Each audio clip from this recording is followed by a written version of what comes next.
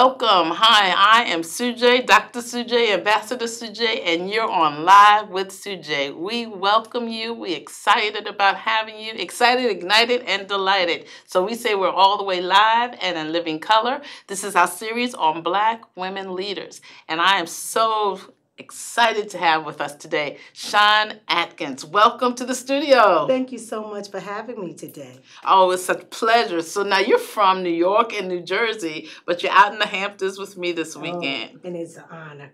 So now you're a pastor, you're an activist for women, you are a legacy leader, you are a mother, and recently a widow. Yes. So if you don't mind, we want to talk about your public life and want to talk a little bit about your private life and what makes you tick. So as a public life person, you're a pastor of a church, Antioch Baptist Church in Harlem, New York. Absolutely. And we decree and declare we are the fastest growing churches in New York City. I love it. I love it. And what's unique about you, you are the first father-daughter succession that I've ever met. Your father, the late Dr.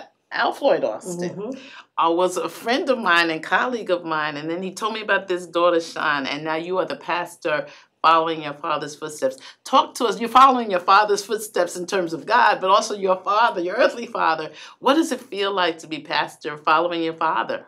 Well, you know, my father was very innovative. And, you know, I believe that a lot of things he allowed God to just download into his spirit. And so when when the church voted me in, quote unquote, he did it on a Sunday morning. Wow. And he knew how to share the vision and make the vision so clear that people would buy into the vision. And so he just shared some things with the congregation about me becoming the pastor, his successor. Wow. And amazing, everyone agreed. Everyone voted unanimously that. And what year was this? That was in, oh my goodness, 2005. So people don't understand how important that was because the plane hasn't been very plain for women to enter. But here you have a father who was savvy, strategic, visionary. And he said, I know my people and I know these are the people that need this leader and this is the leader who needs these people. Yes. And made it work. So a story about your dad, he used to sell, he was a great caterer, a great cook. And he used to sell spare ribs at the park where I grew up playing. And when I became a pastor, I used to support him. And that's how we connected before I even met you. But he was just such a generous spirit, and I see that in you. So talk to me about legacy, because you have his DNA, but you also have his generous spirit. So talk to us about legacy. How important is that? Well, let me tell you, one of the things about my father, he was far beyond his time. He surely was. Especially when it came to legacy. You know, maybe I was a teenager when he taught me about investing. My goodness. And just really having something, investing in the stock market and things like that. Yes. And so, you know, he was the one who brought me my first stock. Oh my gosh. My dad too. And introduced to me the right people, connected me to the right people. And even with my children, he started both of my children off with $25,000 in the stock market. And oh my goodness. I'm telling you. Visionary also, because he had a child daycare center, he had a catering business and a church across the street from what people would call the housing projects. But he said the projects aren't going to be in you. Absolutely. Exactly. So it's about how you see and how you connect. That word Let me connect. tell you about this. So, you know, when that was an old A&P dilapidated supermarket. Oh my gosh. And I remember my dad coming past that building and looking at it. We used to shop in that supermarket. And now you are shopping in another way. He looked at it and he started crying. He said, "It's mine, it's mine." Oh my goodness. And the guy, the auto parts store owner, he said, "What's yours?" He said, "That building is mine." Oh my goodness. And he's like, you know, "It's mine. God's given this to me." And the man said, "How much money you have?" He says, "Nothing." Wow. Wow. and he said, "But it's mine." And, you know, he had vision. He wanted to leave something for the next generation. Yeah, exactly. And that's how he started our child care center. And so many generations have been blessed because of that. A book that I was sharing with you is called The Circle Maker about Mark Batterson. And he, too, also talks about vision and claiming what's yours and writing down and making the vision plain for what you want God to have in your life. So you've done that. You've raised two successful children, one an actress Candace. And you have a son who's a CPA? Joshua. Graduate of Morehouse College? Oh, yes, Morehouse man. Yeah, so now a mom raising two young adults in this society. What was different than your being raised in Harlem and raising them in Vauxhall, New Jersey? Well, they were raised in the suburbs, number one. Okay. And there were different things that were offered to them. For example, sports. You know, being involved in Pop Warner. Yes. We had a community growing up, but it was really different because the kids got a chance to really go outside, ride their bikes. Yes. They got exposed to different things, and so it was just. But they got the best of both worlds because they were able to come to Harlem. Yes. And enjoy the culture of Harlem. Yes. And then go back home and enjoy their backyard and running around with their friends. Exactly. And I think the word culture, so we've talked about connections, but culture is the other word I want to bring up because you had a chance to hang with us here in the Hamptons, and we talked about it being a culture, that we celebrate our culture out here. We recently did a show right in this studio celebrating Black culture. Congratulations. Thank you. I'm so excited. So culture, how do you describe the culture of the church, particularly post-COVID, and how do you describe just the culture that we're experiencing in America right now? You know, we're really living in a different time. Yeah. And you really have to shift with the time. A lot of times, you know, churches and pastors get stuck. Right. And people are not attending church like we used to. And so, you know, you have to do things all differently. Different streams of all different types of exposure to the gospel. Yeah. And if the goal is to spread the gospel throughout the whole nation, some people might not ever walk into a church, but they could see you on television, and one word that you speak, even now in this broadcast, can change their life. Yeah, that was Joyce Meyer's success, Bishop T.D. Jakes. Absolutely. Because television revolutionized things very much. But also it's about revenue streams because people used to come and bring their offering envelope, and now if you don't come, so you have to figure out technology. So is the church without technology dead now? Absolutely. And you know, one of the things that we took advantage of as soon as COVID hit was, you know, using the different streams of being able to give text to give, Cash App, Zelle. Yes. There's so many different ways, Givelify, that you can give online. And what's really interesting is how our seniors, our Golden Saints, they've become very savvy with giving online. I love it. It's really the way of life. It's really the way of now, not even the future. It's now, exactly. So you had a president. The scriptures talk about your gifts make room before you, bring it before great men and women. And so you had a president. One of the presidents I worked for, President Clinton, come and visit your church. Why was he there? Oh my God! So Hillary Clinton was running for president. Okay. And I happened to have breakfast with him that week. Okay. And so we were just talking. He was thinking about what church he could come and visit, and I happened to be sitting by him. So you know. Oh, that's awesome. That's how it happens. And they're frequent out here in the Hamptons. They're really popular. They're in East Hampton often, and so we just love them. But I just remember seeing that clip with you, the video of you on TV on the major news stations, and I said, "Look at my girl, she's there." Because I'm a decade ahead of you. So even though we're contemporaries and colleagues, but I'm also kind of like a matriarch in this thing. So I just admire what you've done, what you're doing, and how you just really continue to grow, expose yourself and others to so many things. You travel a lot. So what's a trip you're taking for personal life, and what's a trip that you're going to take for professional life? Well, first of all, let me say thank you for being a trailblazer, because you. you're the model to follow. Welcome. But I want to just say this. Recently, my husband and I went to Europe, and so that was amazing before he transitioned. Yes. But my children and I are going away on vacation with some friends, and I'm actually looking forward to it. You know, it's so important to rest. Yes. Say that again. It's important to rest. Rest. R-E-S-T. Into rest. Yes. So Aretha said R-E-S-P-E-C-T, but we're saying R-E-S-T-T-T-T. Yes, with an exclamation point. And I think let's talk about that, because you're going away as family, but before that, you mentioned you and your husband before he passed, which was just a few months ago. 3 months ago, you traveled together. So I'm going to talk about the importance of spending quality time with those you love. And then on the other side of it, not only rest time, but what's important for public figures in terms of grieving time, just taking time for you. So what's the importance of spending time with your loved ones, whether it's here in the Hamptons and Europe? Talk about that. You know, you got to maximize every moment because you know what? You know, time is ticking and none of us know when we're going to leave this earth. Exactly. And so I just made the decision several years ago that we were always going to do a family vacation. And I've conditioned my children to think like that. Yes. So when they have their family, we'll spend time as a family. And I'm so thankful and grateful because it was one of the best vacations that we had. And everybody had their cameras out videotaping. Oh, wow. We have so many videos. Wonderful memories. Yeah, of my husband. You know, he was the life of the party. He was very funny and he was just a pleasure to be around. That's awesome. Well, you know, quality time with him before he left, quality time with your children now, and quality time alone, but also how the world is just full circle. You're meeting your husband and you're having your children, but you used to know the North family, yes. Robert North, Blaine, and Pamela Palanke North, and now last night you're in their house out here in the Hamptons.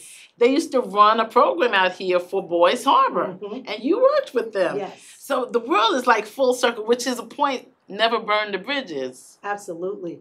Last night I had to tell Dr. North, I said, thank you, because you gave me my first job at 14 years old. I wasn't looking for it. He dropped it on my lap. Wow. And, you know, he had a major role in my life and shaping me and encouraging me to go to college. Wow. And I'm so thankful and grateful. Saying thank you is also important. Talk about that. You know, it's an attitude of gratitude. And I have to say this, that there was a time, not that I wasn't thankful, but I didn't think to go back and tell the people that I love how thankful and grateful I am. And I believe that Thanksgiving is the way that you enlarge your territory. Okay. It's a way where it opens up doors for you when you show people how grateful you are. And people are ready to receive that. I mean, this generation doesn't know. My parents used to make us write the thank you notes. With the pencil, no card. No, that's right. You know, you got to write it and put that stamp on it. But people appreciate it. And my generation still appreciates getting those thank you notes. But on that thank you note, one day I went for a preaching interview, for a preaching professorship at Harvard. And the dean interviewed me, spent the day with me. I didn't get the position, but I sent him a thank you note. And the next year, he calls me up. He says, well, we didn't give you that position, but I got your thank you note. We've got something even better for you. And he created what's called the President's Administrative Fellowship Program at Harvard. So I come back as an officer, but it came from those two words saying thank you in a little note. So I kind of continued. The connections are important. Culture is important. Saying thank you is important. And then collaboration. That's another C I like to talk about. So we do some things together. And what's the importance now, particularly in this climate, of doing things in partnerships and finding people with whom you can work? How important is collaborating? I think it's very important. I believe that, you know, we're all connected to someone. Yeah. And that's why you've got to be open to be in different circles and environments, to collaborate with one another. Yes. Because that, too, opens up the door. Exactly. And then you see things like you didn't see before. Like you saw some curtains I had in a place. You have a similar door. You saw some curtains. You get ideas when you're in new places. Yes. And you give ideas when you're in new places. And it exposes you to new ideas, other cultures. Exactly. A new way of thinking. Because, you know, sometimes we can be like this. Very much like this, myopic, and we can't see with blinders on. But that's really what diversity. It's an exposure. And really what diversity, equity, and inclusion is all about right now. Saying, make sure there's some other people at the table, because we all have points of views. They may differ, but there is some common ground, and together we can all grow. Can I just say this? Last night when I was listening to you ladies collaborate around the table. So we have a circle of women that hang on the beach together. Amazing women. We love it. And we're out here in Sag Harbor. We're two and three generations out here. So she got to be part of it. Saying, what was that experience? I was intrigued by your conversation, and iron was sharpening iron, and each one of you had your opinions. Right? Oh, very opinionated.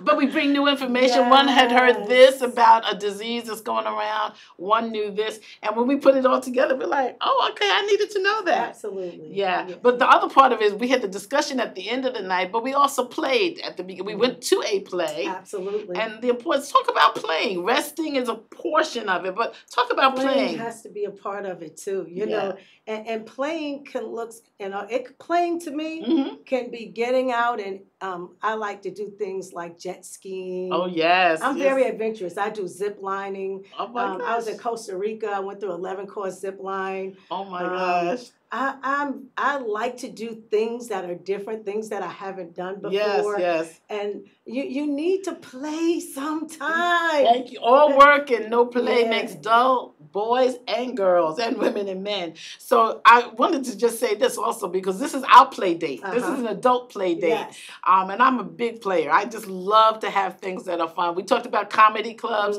So what other things do you? So you're a zip liner, you're a jet skier.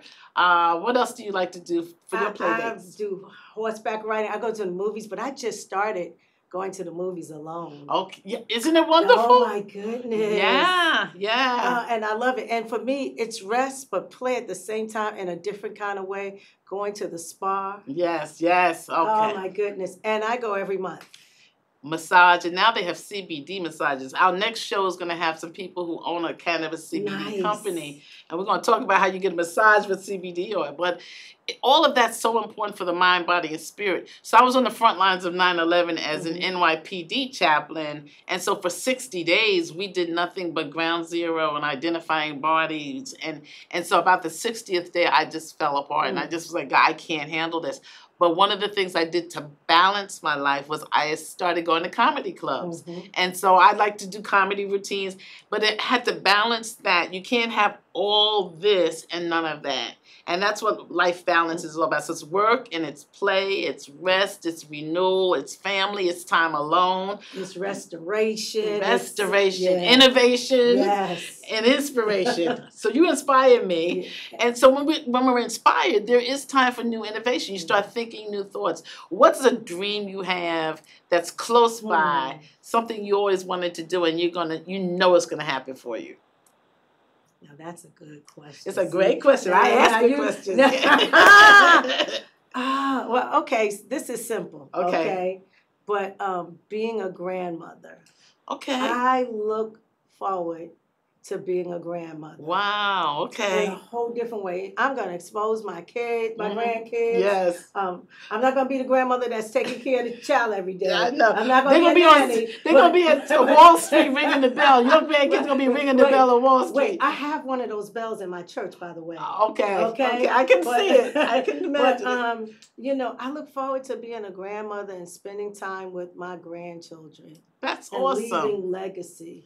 That's awesome. So I look forward to I have 2 sons. I look forward to them having great wives, women in their lives who love them and whom they love. Yes. And to just be able to have a good time together as husband and wife and, you know, partners, real partnerships. So that's what I look forward to. And, you know, they have a wonderful role. Our children have wonderful role models. They do. And so I believe that it will happen because we've instilled so many values in them and they're treasures and they can dig into it. And I think that it will absolutely manifest for them. And it's evidence because they still want to come home with you or still talk to us for advice. And that is so special. When I see my phone ring or the text message saying, you know, call me, I need to talk, I'm like, I can do this. I really, you know, really. And I'll drop everything for my kids. What? What you say? Yesterday. What time can I be there? What plane is going out? Definitely. So let's talk about being a new widow. Oh my! It's a place you haven't been before. Didn't imagine you'd be. Never dreamed I would be in this place. What advice do you have? And you're still fresh in it. They say you have to go at least a year because you were married how many years? I was married. This would have made my 32nd year. Wow! My condolences and sympathy to you. So they say you have to go at least a full year, all the birthdays, all the holidays.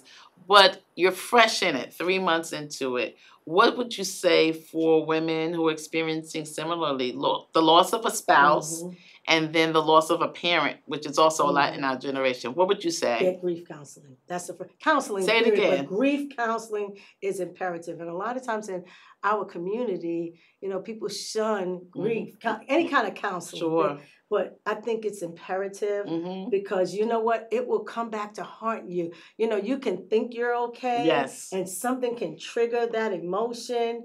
And your emotions can be all over the place. All over the place. And even now, because it's still fresh and new. Yes. My emotions can be all over the place. I could be happy one moment. Yes. And then the next minute I can find myself tearing. And yeah. And I was in a lecture recently because a lot of women don't even deal that you might be menopausal as well as grieving. Absolutely. So your hormones and your body is doing a whole lot right now. So grief counseling is step number one. Step number two, make time for yourself.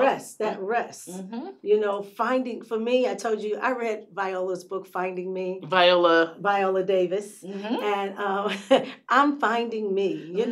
You might have different friends now. There's things that you did as partners, and now as couples, and maybe, you have to have different friends because you're not doing the same kinds of things. Yes. But, that's an important piece. It's important to see what you like and what you want. Yes. It's important to process and journal and think about your goals. And it's important to dream. Thank you. Yes, and yes. I have become a dreamer. Okay. I had stopped dreaming and started. Were you too busy or were you too busy? Too busy. Okay. Too busy. Okay. To really take the time, make the time to dream. I have nothing else to do but dream now. Which is interesting because sleeping out here in the Hamptons, I get a great night's sleep. I don't even put any alarms on, and I had stopped dreaming in my sleep. But now my dreams are so pleasant, and I awaken to the sound of birds singing. Yes. And that's a whole nother thing for your body to not jump up, but to just be able to say, good morning. It's a new day. And so all of those things, getting your new rhythm. I wrote a book called Rhythms of Rest. Finding what your new rhythm is for this season of life is also important too. And I cook. Okay. So, people say, oh, you must eat out. Absolutely not. I cook healthy meals. Nice. I've learned how to cook small portions. And I make it for 2 days. And, and so that's very helpful. Good. I want to stay in shape. And so part of my time of pleasure is exercising. So you served in the Army Reserve, so we thank you for your service. Thank you. But was that the beginning of really the boot camp, getting your body, like you had to run, you had to get it together? Was that the beginning of your whole fitness? Well, I kind of got lazy after I got out of boot camp. Okay. But over the years, turning 50, pushing 60, I made up my mind that I didn't want to be on medication. Good for you. Ever. Good for you. So I am free of medication. Nice. I'm turning 59, and I want to keep it that way. So, because our metabolism changes. Absolutely. And that gut. Yeah. What? It's easy. That's why I wear the overflow blouses like this. It's easy. It's easy to get that weight you put on, but it's hard to get off. It really is. It's like, when are you leaving me? Like you can gain 3 pounds and then you can't lose that 1. So it's like interesting time. Well, your body has muscle memory. Yes, it does. And so, from boot camp, my body remembered certain things. And so, I can do push-ups. Yes. Sit-ups are effortless. Yes. And so, I'm enjoying this journey. Yes. It's not, I'm up at 4 o'clock in the morning. Nice. Now, do you have a regular bedtime? That's important, too. I wish I did. No. So how many hours sleep do you need? Let me ask it that way. I really would love 8 hours of sleep. And how many in do the you real world? Okay. Maybe 5. Oh no. 6. Okay. And the reason why I say that is, but I take power naps. Okay. And so I sleep during the day. Okay, so I have to sleep straight through. I need 8 hours. When I'm less than that, I'm irritable. And I'm just kind of a space cadet. So I just said, do your body a favor. So, but I take vacation. And this month, I'm kind of just not putting myself through any routines. Just kind of, what do you want? What does your body need? And play a little bit, which is so important. So for our last question, we're just about time. We've been talking with Shon Adkins, who I am so excited, a mother and activist, a recent widow, a pastor of Antioch Baptist Church in New York City. But she's out here in the Hamptons visiting us. And we're having a play date. Yes. And so we're so excited to have you on Live with Sujay. Last question. I always ask this. A plus B plus C equals success. What's your A?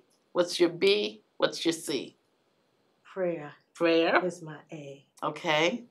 Plus meditation. Plus meditation. Plus,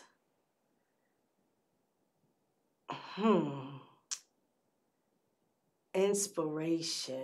Okay. And there's a prayer, meditation, and inspiration. And it really equals manifestation. Okay, I like that. You heard that. Prayer, inspiration, meditation equals manifestation, meaning that it shall come to pass. It's going to happen. Absolutely. Yeah. What do you see? Being inspired by other people. Yeah, yeah. And putting that prayer to work. Yeah. Well, you inspire me. I mean, your energy is always so on. I'm like, if I need a rah-rah, I'm going to come to Antioch Baptist Church. Don't put me up to preach. Let me just sit out there and be with you. But it's an honor to know you. It's an honor to be connected to you. To connect to you by yourself, but also to be connected to you through your father, who was my friend. Also recently lost your mother. My condolences for that. So you are the matriarch now. You are the one that's the sage. And I love it. And I know. And your kids come to you. And but not only that, my nieces and nephews come to me. And yes. What's really interesting, I was just thinking about this recently. I said, wow, I've never told people to call me Auntie Shon. And even in the church, everywhere I go, I'm Auntie Shon. My neighbors, I'm Auntie Shon. Isn't that amazing? And so I love being the matriarch. Okay, all right. Because, I'm here to leave a mark that will never be erased. So my mantra this year is make your move, make your mark, and make your money. Oh, and on that note, I want you to know that you were here with us on Live with Sujay. I was here with Shon Adkins. Prayer and inspiration and meditation equal manifestation. Mine is make your mark, make your move, make some money this year, and join us again for Live with Sujay. We're here weekly. It has been my honor. Thank you, LTV. Thank you, all of my crew in there, producers. Thank you for helping us make this show a great success. Michael Clark, our executive director, always great to be in your space. Thank you, and we'll see you again the next time. This is Live with Sujay. See you.